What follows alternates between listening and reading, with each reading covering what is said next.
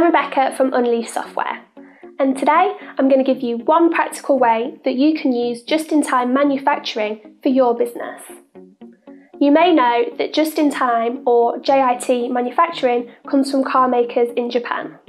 It's based on the original 14 rules of the Toyota way, and today we're going to focus on one of those rules, using pull systems, and we're going to show you how to put this into practice. So what does pull production mean? It means you make products and order inventory in response to making sales, literally pulling the work through your production line. And that's a very, very efficient way of manufacturing because you're only spending money on the stock that you need. Let me show you now how that's done using a pretend jam making business that I've set up in my Unleashed account. Okay, we'll start by adding a sales order. I'm doing this one manually. Let's pretend they've just called me to give me their order. You can also have these pulled through automatically from your B2C store or a B2B ordering portal. The product they've requested is a manufactured product that we don't have any ready-made and you don't have stock for. You can see my availability is 0. When I add this order, Unleashed will tell me that I can't complete the order as I don't have the stock for it. Now, being low on stock can seem like a bad thing, but as long as I have suppliers that I trust and deliver on time, it can be a huge advantage. Why? Well, remember, my pretend business is over here making jam, which has a really short shelf life.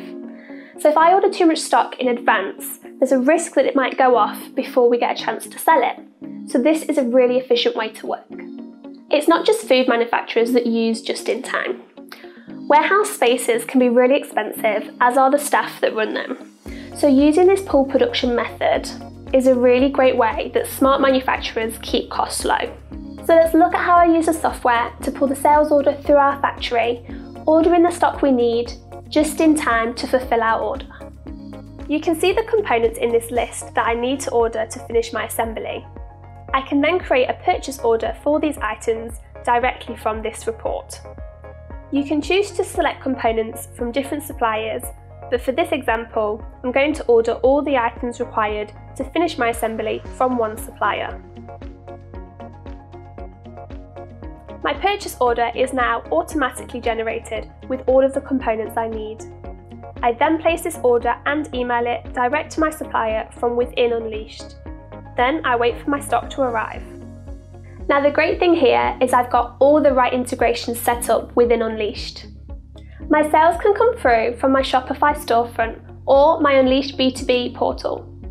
And the financials are being sent through to my accounting software, in this case, Xero, including the purchase orders that I'm sending off to my suppliers.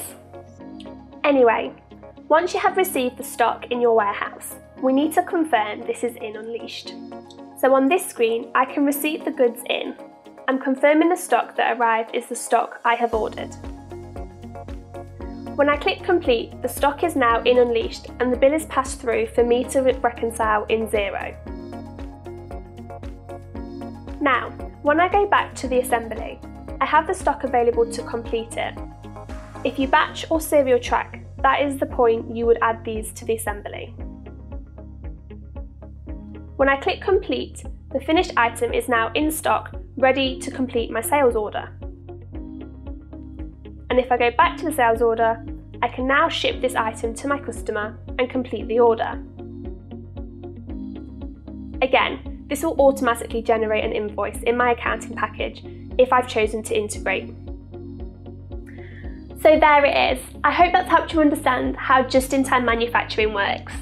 It's basically a way of keeping costs down by keeping your stock on hand low, ordering new stock responsively when an incoming sales order pulls production through your factory. Now, of course, that's just a small part of what Unleashed Software can do.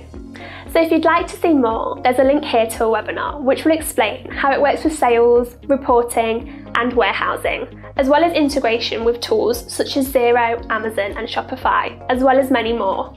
But for now, thanks for watching and I'll see you on the next video.